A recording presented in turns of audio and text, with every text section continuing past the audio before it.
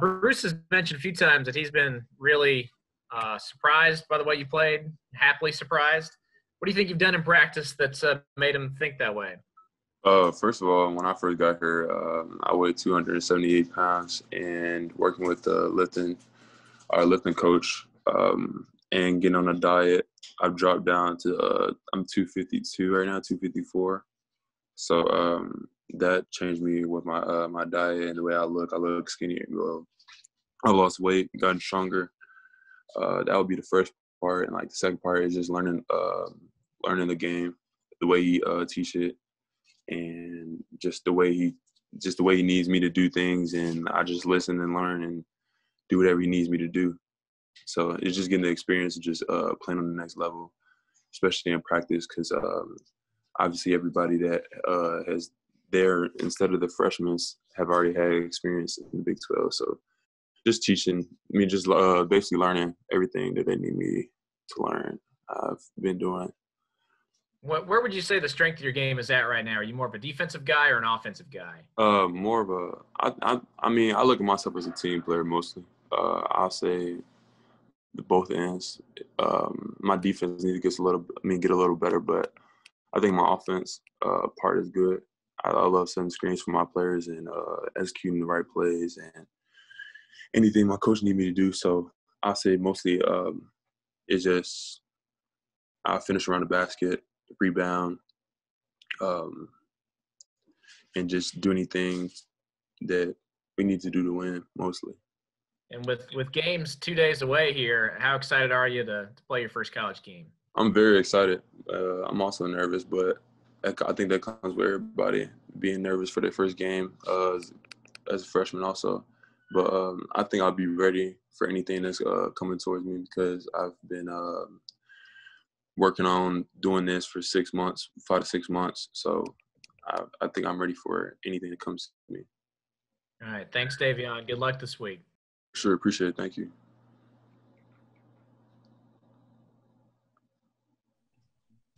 Hey, Davion, it's Chucky Kemp. I'll be with Tim Welsh this week with ESPN calling the games in Manhattan. Yeah. What are some of the, for you, I guess this is kind of what you know as far as the protocols and all the things you guys have to go through. What's something that has been, or what are some of the things that have made this season or the build up to this season difficult for you guys?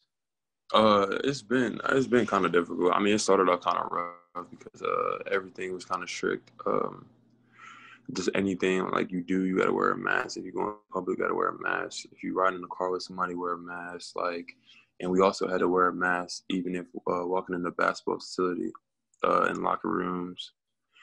And we just got to stay 6 feet apart from each other because we don't want to be a contact trace or end up being positive or just any situation is possible.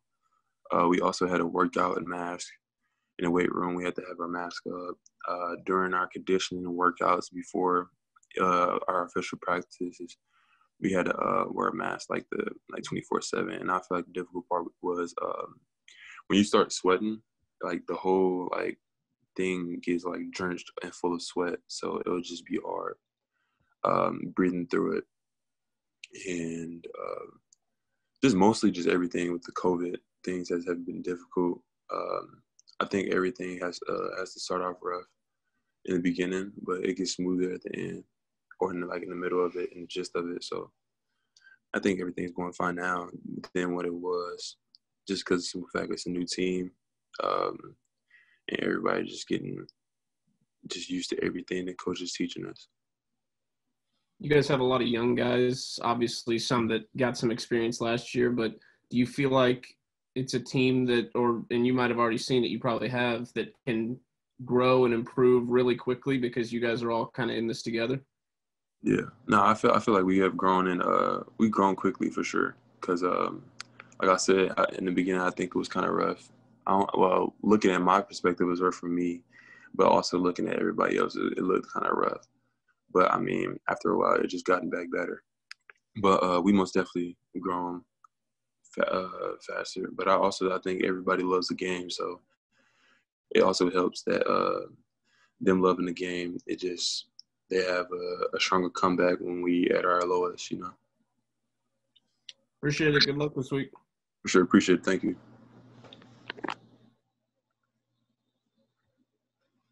Hey, Davion. Was wondering what's the biggest difference, in practice from practicing at Melville to practicing, at K-State? It was more lenient. I mean, it was the same. Coach Jeff and Coach Keeley was always hard on me during practice at Melville, but it's way different when you go to college, and because the coaches get more harder and more strict, and just different teaching styles and stuff like that. But I mean, it has been like a way big difference because like now I look back on it, I'm like, bro, this is college now. This is not high school. Like things is different. Things is changed. Things are harder, and I just gotta accept that and play how it is. So it's most definitely been different, especially with the conditioning, because it's just like back and forth. And like high school with more breaks, and like in practice, and like we get like 2 breaks in the practice, which is, and like versus high school, it was like more like 6 or something. And you're the youngest post on the team. What are your thoughts on Casey Iziagu and Carlton Lingard from what you've seen from them in practice? What I've seen from practice, Casey seemed a lot more experienced. Talking about like he's a junior and how strong he is built, and for his size, being 6'10" and so strong and got great touch. It was competition for me for sure. Like in the beginning for a lot, because he used to just kill me every day in practice and beat me up, and because I just didn't know how to guard somebody like that size and somebody that's experienced. So after a while, I just started learning how to play against a big person like him, especially that got good touch, good at rebounding, just anything as a big that you need for a big he has. So like I said, it was hard going against him and competing against him, but it's also getting me better and also getting him better because I'm big as well, and I also have some pros and cons for myself. So I think it's helped us going against each other every day because we get ourselves better every day. So Carlton Lingard, I feel like he's halfway experienced, but I think he can learn more a couple of things, especially for like the Big 12 and college stuff, because I talked to him and he never even played AAU, and I feel like AAU could have been like a thing that could have helped him also, because I know Peach Jam and AAU and always playing on EYBL has helped me a lot throughout the years. So I say he's good for sure. That's how tall he is, and him being 7 foot as well. He just can get stronger, and he can shoot very good.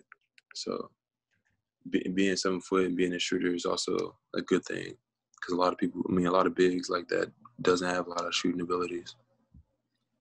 And then what's it like to be on a team, finally with your friend Luke Kazuki, and how's he dealing with, his injury, and how's the team dealing with it as well? Being on the team with Luke again has been like a great opportunity, and it was most definitely one of the reasons why I also came here also, because I'm going somewhere that where my friend is comfortable here, and I'm also comfortable here, and we can just both be comfortable here together and do some big things like we used to back in the day, playing UIBL and AAU, playing against each other and just doing great things like we always have been. But dealing with his injury right now, he's actually getting better right now, and I don't know if you guys know, but he tore his ligament in his toe, and he's been out for a while, like a long time, but he also has been getting better. Like he's wearing shoes now. He's wearing a boot like 2 weeks ago. He's jogging. He just started lifting weights. He's just doing a lot of things on his feet and just keep it going. He can bend his toe now. It's like getting way better. So, hopefully he can get back soon. Everybody misses him on the court. because he's always a big presence on the court, especially me knowing him. He's always been a big presence on the court, doing whatever coaches needed him to do. Anything he could do offensively and defensively. He's just a great player to have. So I think missing him wouldn't hurt us a lot, but it hurt us a little bit. But we still need him. We still need that. We still need all of our pieces. So we're waiting on him to come back still. The last thing I got for you is who's impressed you the most in practice, whether it's newcomers like you or the veterans. Who's impressed you the most? I really like Mike McGraw because he's on the same. I feel like he's on the same mindset as me, as in all I want to do is win. All I want to do is win. All I want to do is win. So I'm gonna do everything that my team need me to do to win. And also, he's been experienced, and you can just tell the way he played that, like, okay, I need to cut through this basket when this happens, or I need to make this play when it's down by 2, or when we have a minute left. Like, he knows like everything, and he's also has been a leader for our team, and he can be more of a leader, but I think he's a great leader right now at the moment. I feel like he's been like the most like eyes-on person for a freshman. I would say Celtic Miguel. I really like him a lot. Also, Nigel Pack. Nigel Pack has been also a great point guard for us. He knows how to knock down shots when he's open, and on a catch and shoot, he's making all this like every single time. He moves the ball well. He has great touch around the rim when he needs to finish against opponents. He's just a great player overall. He knows how to execute plays. He's smart. And also Selden Miguel, he's also a great point guard for us. Know how to make great plays. And he can make great assists also. So he's kind of taller than Nigel. So that would be like one of the pros over Nigel that he'll have, because he know how to handle the ball well also. So, I mean, both of them freshmen will be a great outstanding person just to think about as in my eyes, and also Mike McGraw. And I'll also say Davion Gordon, because I feel like he has the same mindset as Mike McGraw also, as in, I mean, he takes the basket well, and he's also shoot the ball when he's open. He's just a great person to have on your team because his attitude, because you can tell he loves the game and he's hungry for the game. And he also works on his off days, get shots up when he needs to, get a whole another workout. So he's a great player to have also. Appreciate you, Davion. Thank you for taking all my questions. For sure. Tom, do I have time to ask anything, or do we have to switch over to Bruce? We could do one last thing for Davion, and then we'll let him go. He's got a class here, so. Okay. Are you good? I got class at 11:30, so it's fine. Okay, well, Davion, I'm Ryan Black. I'm with the Manhattan Mercury, the local paper. I was curious, how much did having the chance to play with Luke in college, was that part of you picking K-State? I mean, were you guys at all a package deal in that regard? Did you guys talk much about that, or did it just happen? No, we weren't a package deal at all. It was just because of some fact he committed like a month before me, and so I was just knocking down all my options because obviously my last top three was Mizzou, KU, and K-State, and I knocked both of them down, and which was KU, Mizzou, and K-State was going to be the last option to pick. But I was also going to do some more official visits after. But I just looked at the pros and cons of just going to K-State. And, I mean, it was just one of the options. I mean, one of the reasons, because I'd just be playing with Luke again. But, I mean, it wasn't just the mainly reason, because it was also for myself and my reasons and how I felt about it. So it wasn't a package deal at all. Are you guys rooming together by chance? Yeah, we're actually roommates. Me, Selden, and Luke are roommates. I guess I saw that his team ended your high school career. Is that right? And then Yeah. how much did he give you for that? You said what? How much grief does he give you for that? Does he joke? He don't give me a lot. I mean, like ever since we lost, I mean, he said it like he brung it up like at least twice, just because of the simple fact like we know what players we are, and whatever happens in the game, we know each other. You know what I'm saying? So like we know how each other play, we know our mindset, we know our goals. Like, so I don't know. He don't give me nothing about it though.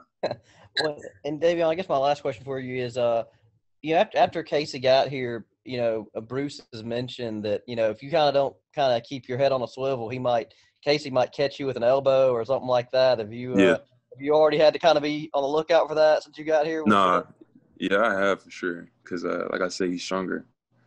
He's stronger than me. I mean, so I'm trying to get on that level also, get stronger than him. So, I mean, I've also caught that elbow a lot.